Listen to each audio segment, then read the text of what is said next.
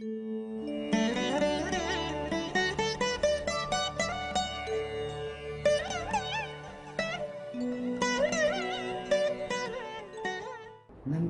வணக்கம். எல்லோரும் நன்றாக இருப்பீர்கள். சனியின் ஆட்சி பார்வையை விட சனியின் நீச்ச பார்வைக்கு தாங்கள் அழுத்தம் கொடுப்பது போல தெரிகிறது. இரண்டிற்கும் உள்ள பாபத்துவ அளவை விளக்க முடியுமா? எந்த ஒரு சூழ்நிலையிலும் சனியின் பார்வை பாபத்துவம் அப்படின்றத நீங்க புரிஞ்சுக்கிட்டதுக்கு நன்றி. சனியின் பார்வை சர்வநாசம் அப்படின்னு தான் நம்முடைய மூல நூல்களில் சொல்லப்படுகிறது. அதுவே உண்மையும் கூட. சனி ஒரு அனைத்திலும் கெடுபலன்களை தருவதற்கென்றே விதிக்கப்பட்ட ஒரு கிரகம். அப்ப குருவின் பார்வை கோடி நன்மை, சனியின் பார்வை சர்வநாசம் அப்படின்னா அப்ப அந்த குருவின் பார்வை எல்லா நிலைகளிலையும் கோடி நன்மைகளை கொடுத்து விடுவது இல்லை. அதே நேரத்தில் சனியின் பார்வை எல்லா அமைப்புகளிலும் சர்வநாசத்தை நிச்சயமாக தந்து விடுவதும் இல்லை. சனியின் பார்வைக்கும் அதற்கான சர்வநாசம்ன்றது நிச்சயமாக கிடையாது. சனியின் பார்வை என்ன பலனை செய்யும்? ராகுவோடு இணைந்திருக்கின்ற சனியின் 7ஆம் பார்வை என்னதை செய்யும்? அப்படிதான் நான் பலன் எடுக்கிறேன். அதுதான் உண்மையும் கூட.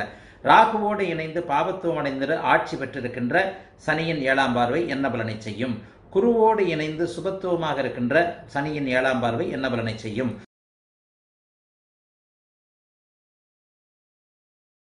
ஸ்திர ராசியில் இருக்கிறதுக்கு ஒரு பார்வை, சரராசியில் இருக்கிறதுக்கு ஒரு பார்வை. அப்ப சரராசியில் 4ஆம் இடமான கேந்திரத்தில் ஆட்சி பெற்றிருக்கின்ற துலாம் லக்ன சனியின் பார்வை கெடுக்காது.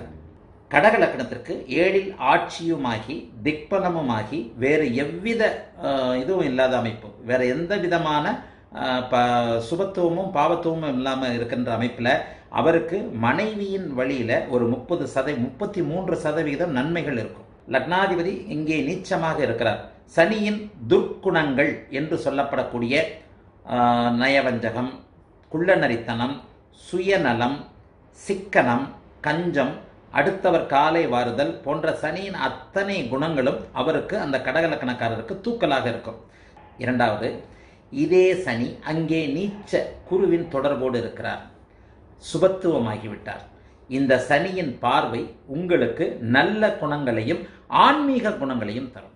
இங்கே ஆதிபத்திய விசேஷமுள்ள ராஜயோகாதிபதி சனி 10ஆம் இடத்தை பார்ப்பதால் தன்னுடைய காரகத்துவ வழியே தொழில அந்த நபருக்கு நன்மைகளை தருவார்.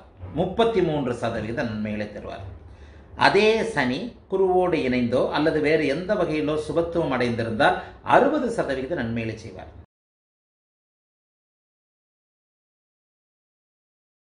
ஸ்திர ராசியில் தன்னுடைய பலனை குறைக்கும். ராசிகளில் சரராசியே மிகவும் உயர்ந்தது. 2ஆவதாக ஸ்திர ராசி, 3ஆவதாக உபயராசி. நீச்ச சனி வக்கரமாயிட்டாரா, கடுமையான பாவத்துவம், அங்கே அவர் உச்சமாயிட்டார்னு அர்த்தம். எப்பொழுதுமே சனி நீச்சமடைந்தால் அவர் உச்சமாவது நல்லது அல்ல. சனி நீச்சமடையும் போது ஆயுள் பங்கம் அடையும். சனி நீச்சமடைந்தால், அஸ்தமனம் அடைந்தால், கிரகணம் அடைந்தால் ஆயுள் பங்கம் நிச்சயமாக உண்டு. அவருடைய நீச்ச காரகத்தின் வழியே என்ன மேம்படும்? ஜாதகர் பொருள் சம்பாதிப்பார். ஜாதகருக்கு பொருள் இருக்கும். ஒரு காரகத்துவங்கள் மேம்படும் அப்படின்னா காரகத்துவங்களின் வழியே லக்ஸரியா நீங்க இருக்க போறீங்கன்னு அர்த்தம், சம்பாதிக்க போறீங்க, பணக்காரனா இருக்க போறீங்கன்னு அர்த்தம். அவ்வளவுதான். நீச்ச சனி மட்டும் பார்த்தால் அது நல்லது அல்ல. அவருடைய பார்வை கெடுக்கவே செய்யும். நீச்ச வக்கரமாக இருந்தால் 100% கடுமையான கெடுபலன்களை செய்யும். உச்சசனியின் பார்வைக்கு இணையானது அது. ஆகவே கூடிய வரையில் ஆன்லைன் கிளாஸஸ்ல வேற மாதிரியான சொல்லிக் கொடுத்தல் இருக்கும்னு நம்புறேன். கண்டிப்பாக பரம்பொருள் அதுக்கு அனுமதிக்கும்னு நம்புறேன். எல்லோரும் நன்றாக இருப்பீர்கள். வாழ்த்துக்கள்.